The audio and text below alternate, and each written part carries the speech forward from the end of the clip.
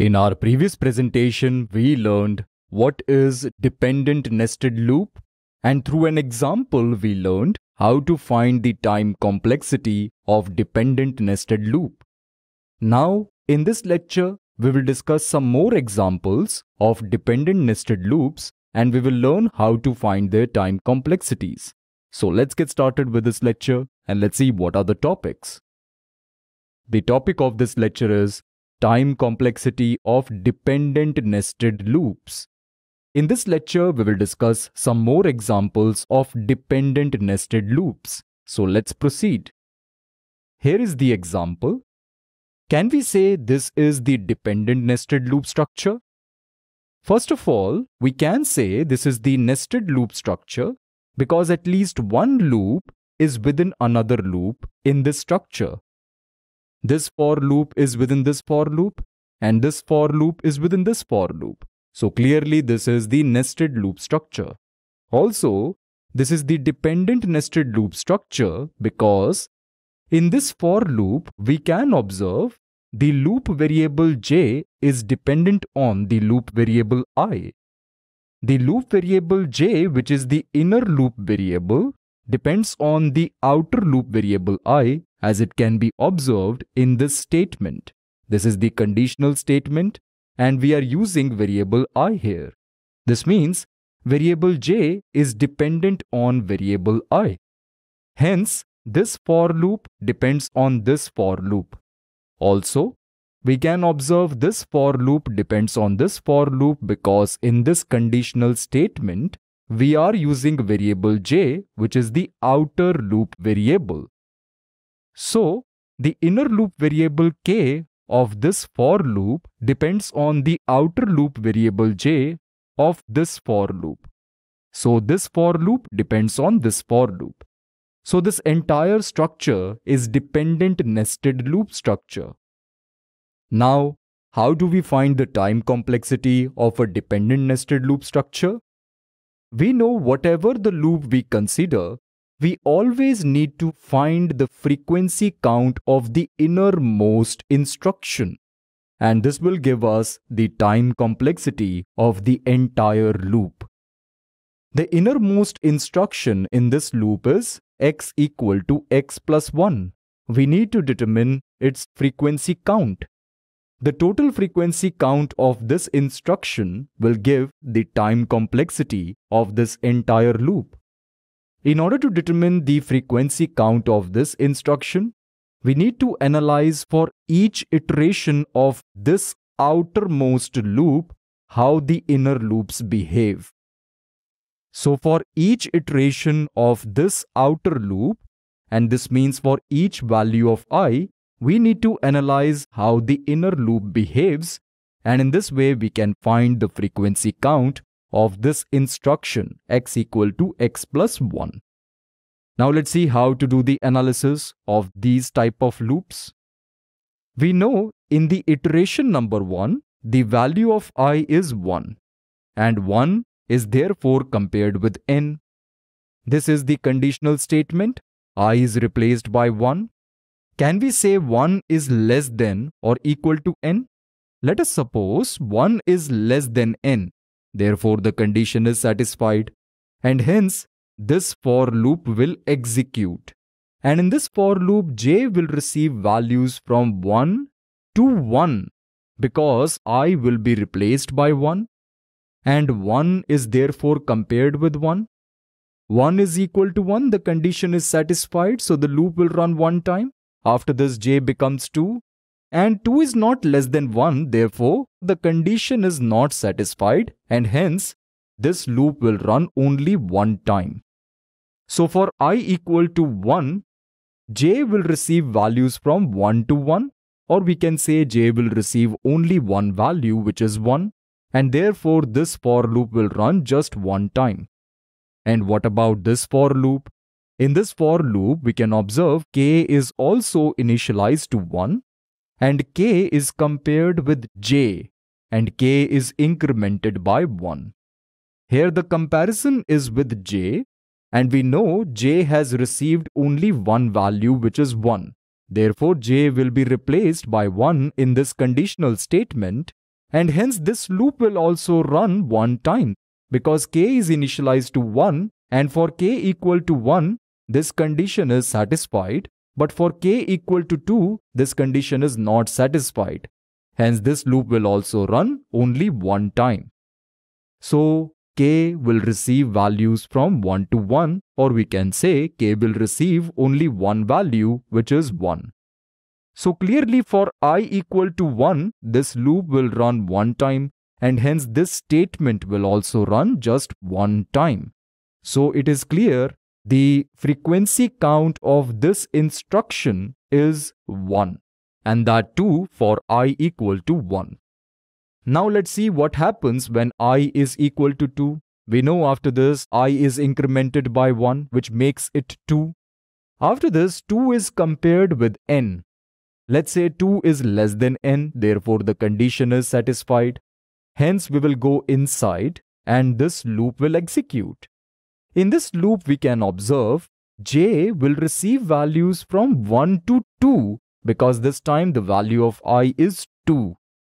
So for j equal to 1, the condition is satisfied. We will go inside and execute this loop. And then j is incremented by 1 and j becomes 2. Then 2 is compared with 2 and 2 is equal to 2. Therefore, the condition is once again satisfied and the inner loop will execute. So it is clear that this for loop will execute 2 times and hence j will receive values from 1 to 2. So for I equal to 2, j will receive values from 1 to 2. Now how the inner loop behaves for j equal to 1? The inner loop will run only one time for j equal to 1 because if we replace j by 1 here in the conditional statement, 1 is compared with 1. 1 is equal to 1, the condition is satisfied. The next time k is incremented by 1, which makes it 2. So 2 is compared with 1, but 2 is not less than 1. Therefore, the condition is not satisfied. Hence, this loop will run only one time for j equal to 1. So k will receive values from 1 to 1, which means k will receive only one value, which is 1. And what happens to this loop when j is equal to 2? If j is equal to 2, then this loop will run 2 times. It is quite clear. Therefore, for j equal to 2, k will receive values from 1 to 2 and hence this loop will run 2 times. So one thing is clear, when j is equal to 1, this loop will run one time and hence this statement will also run one time. And if j is equal to 2, then this loop will run 2 times and hence this statement will also run 2 times. So the total frequency count of this instruction is 1 plus 2. This instruction will execute 1 plus 2 times for I equal to 2. I would like to recall this once again, that frequency count refers to how many times an instruction will execute. The total frequency count of this instruction for I equal to 2 is 1 plus 2. This means this statement will run 1 plus 2 times for I equal to 2. Now what happens in case of I equal to 3? I is again incremented by 1, which makes it 3. Then 3 is compared with n. Can we say 3 is less than n? Let's say it is true. So now we need to execute this loop. This loop will run 3 times this time because I is equal to 3. This means j will receive values from 1 to 3. So for I equal to 3, j will receive values from 1 to 3.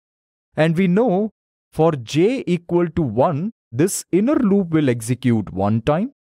This is what we saw. So for j equal to 1, k will receive values from 1 to 1. Or we can say k will receive 1. For j equal to 2, we saw that k will receive values from 1 to 2. So for j equal to 2, k will receive values from 1 to 2. And for j equal to 3, k will receive values from 1 to 3, because if we replace j by 3 here, then for the first time, 1 is compared with 3, then 2 is compared with 3, then 3 is compared with 3. So this loop will run a total of 3 times. So for j equal to 3, this loop will run 3 times. So one thing is clear, this statement will run 1 plus 2 plus 3 times. And this is the case for I equal to 3. For I equal to 3, this statement will run 1 plus 2 plus 3 times, and hence the frequency count of this statement is 1 plus 2 plus 3. We can clearly observe a pattern here. For I equal to 1, this inner statement will run 1 time. For I equal to 2, this statement will run 1 plus 2 times. For I equal to 3, this statement will run 1 plus 2 plus 3 times. For I equal to 4, this statement will run 1 plus 2 plus 3 plus 4 times. And this will continue up to I equal to n, for which j will receive values from 1 to n. This is clear. And this means this loop will run n times. And therefore, this statement will execute 1 plus 2 plus 3 and so on up to n times. So for I equal to n, this statement will run these many times. So we got the frequency count of this instruction for each value of I. So for each iteration of the outermost for loop, we obtained the frequency count of this instruction. Now we need to calculate the total frequency count of this instruction by adding all the frequency counts so obtained, and this will give us the time complexity. So let's do this now. The total frequency count of this instruction is 1 plus 2 plus 1 plus 2 plus 3 and so on up to 1 plus 2 plus and so on up to n. Now we need to add all these values.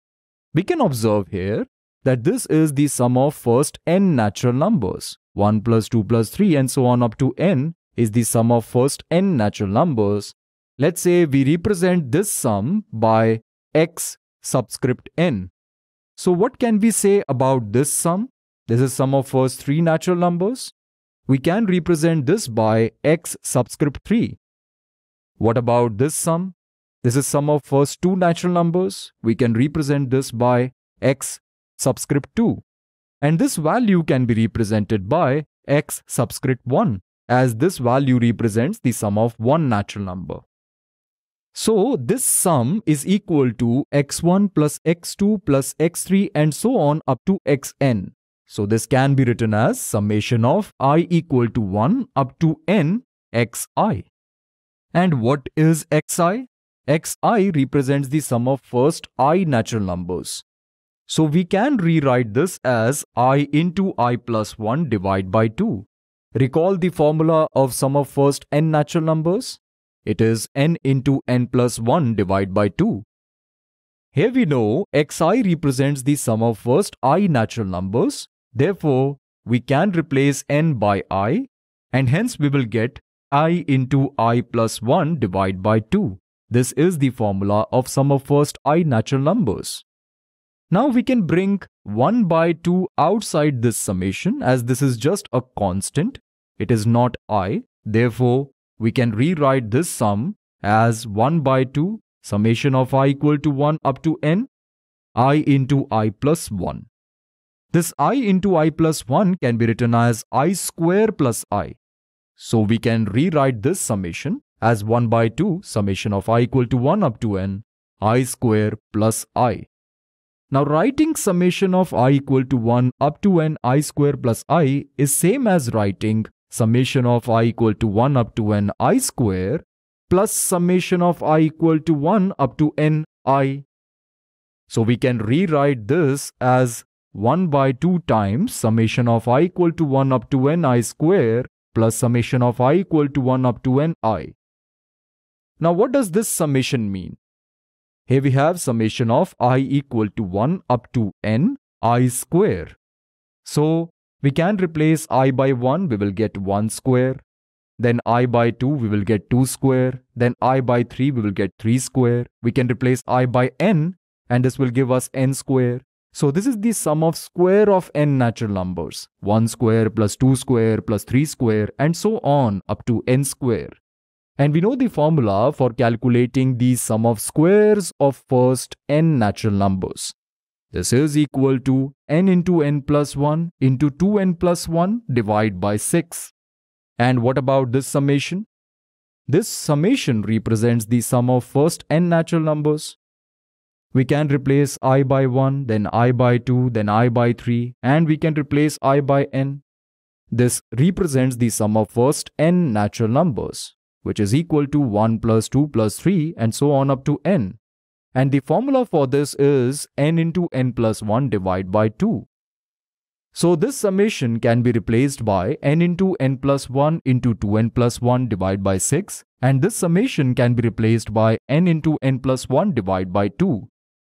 So we can rewrite this entire thing as 1 by 2 times n into n plus 1 into 2n plus 1 divided by 6 plus n into n plus 1 divided by 2. Now we can solve this entire expression and we will get n into n plus 1 into n plus 2 divided by 6.